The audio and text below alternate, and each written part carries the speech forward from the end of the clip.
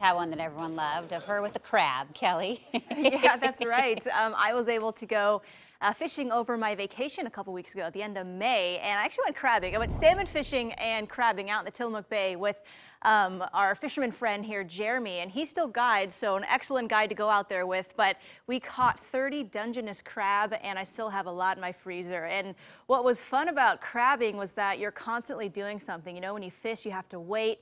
You're skimming the waters, but with crabbing, it's all action. You pull up the crab pots, and they are squirming away. You measure them, make sure they're the right size, then you can keep them and eat them for later. So it was so much fun out on the Tillamook Bay, and if you're out fishing today or this week, we'll get some good weather for it. So right now we are in the sun here. A few high clouds are out and around, but it's a beautiful afternoon so far as we head into it. 67 degrees in Portland. Many spots are seeing temperatures in the 60s, and we'll climb into the 70s here real soon. Our highs today close to 80 degrees here, likely around 5 to 6 p.m. is when we'll hit the 80-degree mark. So a pretty warm finish to our day today. And as you can see, many spots in the sun and sitting in the mid to upper 60s at this point. The Dow's a little warmer now in the mid 70s there, but we are seeing clear and calm conditions all around the region. High pressure really helping out with that.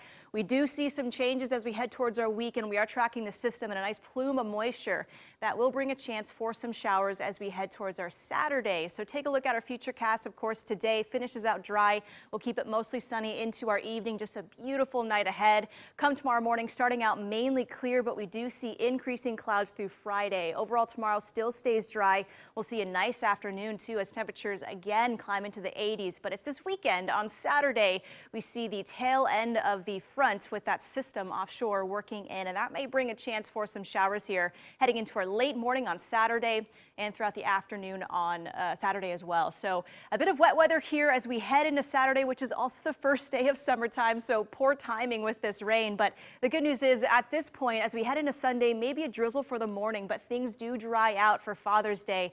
And by the afternoon, I do suspect we'll see partly sunny conditions and a nice finish to the weekend. So good news for all the fathers out there celebrating with families this weekend. We should see some good weather to finish out the weekend. But again, we'll be tracking some showers heading into Saturday, likely around the early afternoon. But today and Friday still stays dry. And as we head into Monday of next week, we continue that summer-like weather. We'll be back in the sunshine, and we do see some temperatures in the mid to upper 80s even heading into Monday and beyond. So it does stay a bit hot as we head into next week. Just a little blip in the weather here. Some rainfall expected this weekend.